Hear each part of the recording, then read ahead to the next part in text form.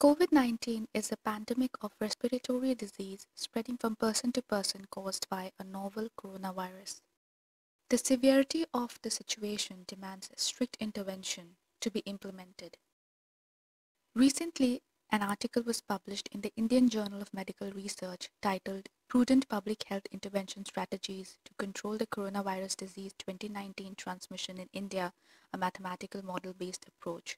The findings of the study are: the authors graphically evaluated the situation, and if we plot a graph wherein the y-axis corresponds to the number of cases of COVID-19 reported, and the x-axis corresponds to the number of days it took for those cases to evolve. With the evolving understanding of the natural history of COVID-19 infection, it was assumed that all infections would go through an asymptomatic stage lasting 3 days on an average, followed by a symptomatic stage also lasting 3 days on an average. Talking about the Indian statistics of the cases, the first 50 cases took about 40 days to be reported. The next 100 cases were reported within a span of 5 days, the next 150 cases in the next 3 days, and the next 200 cases took just 2 days to be reported. So this shows an exponential growth rate in the number of cases of COVID-19. The apex of the red graph is the epidemic phase, which can be taken at an average of 10,000 cases. So when the cases reach a total of 10,000, that would be the stage of an epidemic. At present in India, 469 cases of COVID-19 have been reported with 10 deaths. According to WHO, the fatality rate stands at 3.4%, and if the cases continue to grow in the same exponential way, then in India by May we would have 1 million cases with 30,000 deaths. In the present scenario, we just have 0.5 beds per 1,000 people. So if the cases go on to increase at the present rate, it would completely overwhelm the health system of the country with no more beds available for the ones infected. The authors proposed an optimistic model based on two stringent implementing methods, which are entry screening of travelers with symptoms suggestive of COVID-19 and strictly implemented social distancing. Such measures could reduce the peak prevalence substantially, thus minimizing the pressure on public health services.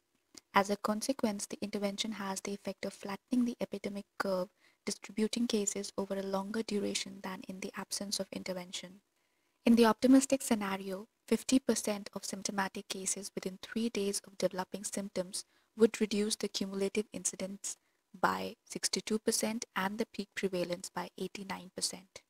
Cumulative incidence is the total number of cases, and peak prevalence is the maximum number of cases. Coronaviruses are well known to be particularly resilient in terms of where they can survive. As COVID-19 has spread, so has our fear of surfaces. In an article recently published in the New England Journal of Medicine, titled Aerosol and Surface Stability of SARS CoV-2 as Compared with SARS CoV-1, the data consisted of 10 experimental conditions involving two viruses, SARS CoV-2 and SARS CoV-1, in 5 environmental conditions such as aerosols, plastic, stainless steel, copper, and cardboard, and estimated their decay rates using a Bayesian regression model. The authors found that SARS CoV-2 remained viable in aerosols throughout the duration of the experiment for about 3 hours. Fine droplets between 1 to 5 micrometers in size, about 30 times smaller than the width of a human hair, can remain airborne for several hours in still air. SARS CoV-2 was more stable on plastic and stainless steel than on copper and cardboard. According to the researchers at the Rocky Mountain Laboratories, the absorbent natural fibers in cardboard may cause the virus to dry up more quickly than on plastic and metal.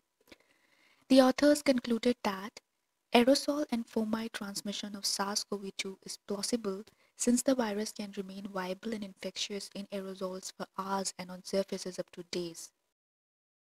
So the next question poses that if the viability of the two coronaviruses is similar, why is SARS CoV-2 resulting in more cases? According to the authors, emerging evidence suggests that people infected with SARS CoV-2 might be spreading virus without recognizing or prior to recognizing symptoms, which would make disease control measures that were effective against SARS CoV-1 less effective against its successor. Secondly, in contrast to SARS CoV-1, most secondary cases of virus transmission of SARS CoV-2 appear to be occurring in community settings rather than healthcare settings. Recently, the WHO introduced the 5 steps to kicking out coronavirus campaign. The 5 steps are hands, elbow, face, distance, and feel. Let's talk about them one by one. Hands. Wash your hands with soap and water. If your hands are visibly dirty, wash them with soap and water for about 30 seconds. If they are not visibly dirty, wash your hands with soap and water for 20 seconds, or you can use an alcohol-based hand sanitizer with at least 60% of alcohol. The second step, that is elbow. Flex your elbows when coughing or sneezing and cover your mouth with your hand and use a tissue, or you can use the upper sleeves of your garment. Dispose the used tissue in a covered dustbin to prevent further transmission of the infection. The third step is face. Do not touch your face with unwashed hands. Avoid touching the T-zone of your face, which include the eyes, nose, and mouth, with unwashed hands. The fourth step is distance. We even saw in the previous study that implementing social distancing measure helps us tremendously to bring down the epidemic curve. Avoid social gatherings. Maintain at least a distance of 1 meter from an infected person as well as among each other. And the fifth step being feel. If you feel symptomatic, that is, if you have difficulty in breathing and dry cough, then immediately contact your medical care provider. Wear a mask to prevent further transmission of the infection to others. According to the CDC, the virus is thought to spread mainly from person to person between people who are in close contact with one another within about 6 feet and through respiratory droplets produced when an infected person coughs or sneezes. These droplets can land in the mouths or noses of people who are nearby or possibly be inhaled into the lungs. In order to protect yourself and others, in addition to the previous points, you should wear a face mask if you're sick when you're around other people and before you enter a healthcare provider's office. If you're not sick, you do not need to wear a face mask unless you're caring for someone who is sick. Clean and disinfect frequently touched surfaces daily. Stay home if you're sick except to get medical care. According to the CDC, the people at risk are, but not limited to, are pregnant women, older adults, people with asthma, people with HIV. Current estimates from Imperial College London are that the death rate is almost 10 times higher than average for those over 80 and much lower for those under 40. Clean and disinfect frequently touched surfaces daily. These include tables, doorknobs, light switches, countertops, handles, desks, phones, keyboards, toilets, faucets, and sinks. If surfaces are dirty, clean them. Use detergent or soap and water prior to disinfection. Wear disposable gloves to clean and disinfect. Additional key items to clean hands include after blowing one's nose, coughing or sneezing, after using the restroom, before eating or preparing food, after contact with animals or pets, before and after providing routine care for another person who needs assistance. According to the CDC, the unexpired household bleach will be effective against coronaviruses when properly diluted. To make a bleach solution, mix 5 tablespoons or about 1/3 cup of bleach per gallon of water. 1 gallon is about 4.55 liters. Or for a smaller quantity, you can use 4 teaspoons of bleach per quart of water, which is about 1.13 liter of water.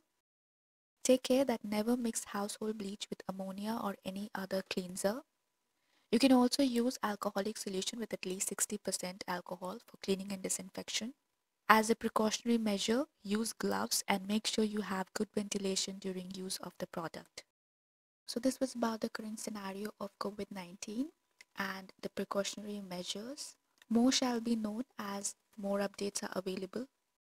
Till that time, take care of yourself and your family. I hope you have liked this presentation. Please do like, share, comment and subscribe to the channel. Thank you.